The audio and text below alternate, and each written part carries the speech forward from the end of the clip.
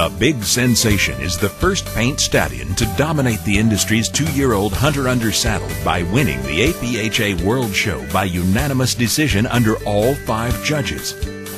Now congratulate your world champion for 2005 and 2-year-old Hunter Under Saddle. Entry number 1959, the Big Sensation. Come on, Vicky Holt, owned by Timmy Dyer from Cornelius, North Carolina. The Big Sensation, signed by Zippo Sensation and his Behind Blue Eyes.